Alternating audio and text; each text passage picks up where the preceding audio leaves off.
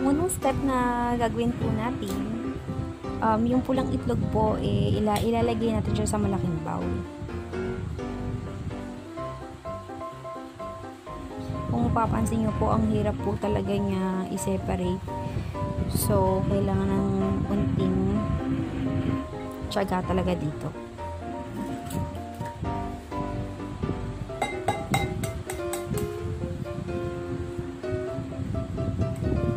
Katagalan na gagamay na rin eh. Tansyahan nga lang.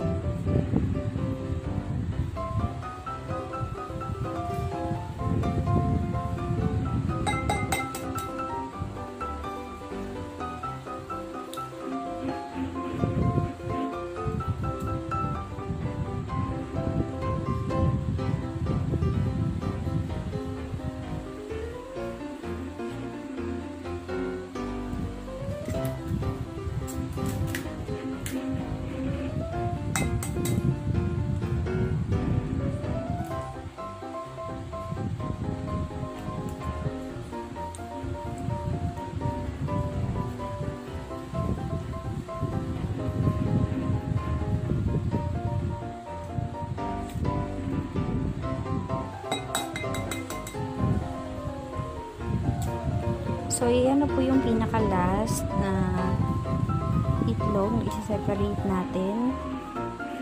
Bali, yung susunod nating step is ilalagay natin yung Nestle.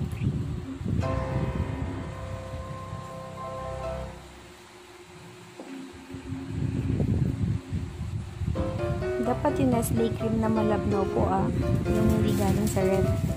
Susunod natin is yung ating sweetener. Yung equal po. Perfect po ito sa mga nag-keto diet. Kasi 0 calories siya.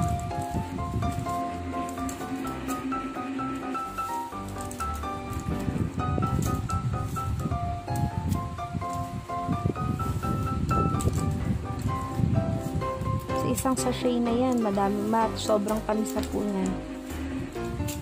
So, last, sorry na po. Yan. Next step is yung vanilla extract. Pampabango po siya.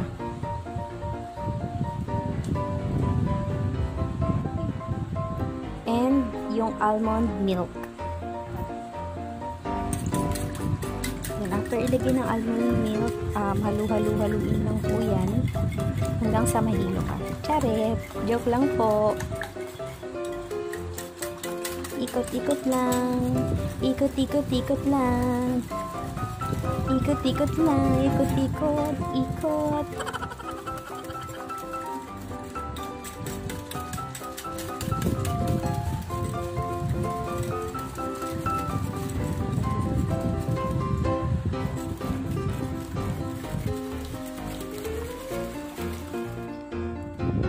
Po, ilalagay na natin yung brown erythritol sugar.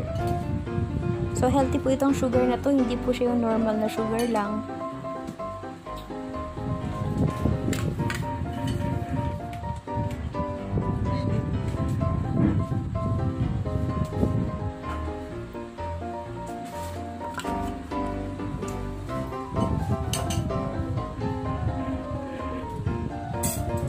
Spread lang po natin yung sugar erythritol sa lanera. Masyado siyang malagkit. So, kaya nahihirapan po ako mag-spread.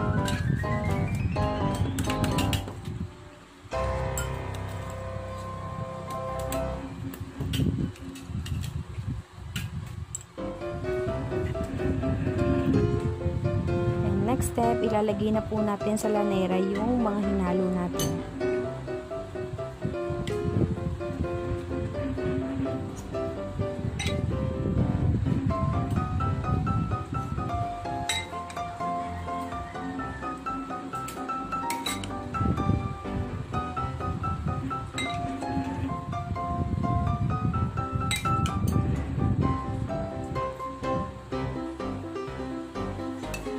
Yung 5 itlog tsaka yung isang Nestle cream, ang magagawa po talaga niya is 3 lanera lang. So, okay na rin siya.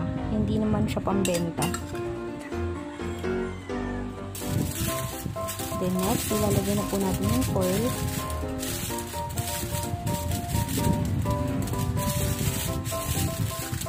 After na ilagay ng mga foil yung lanera,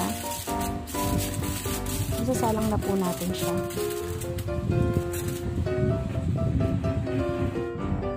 Ayan. For about 1 hour.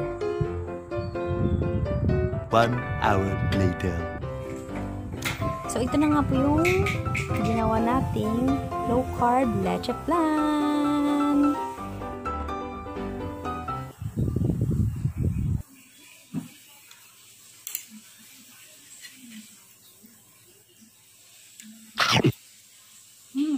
Sarap.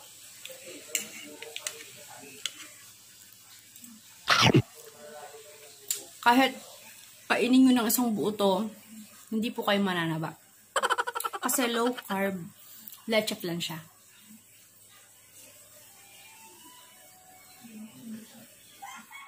Video will help to your diet routine. Please like and subscribe to my YouTube channel. Thanks for watching. Bye!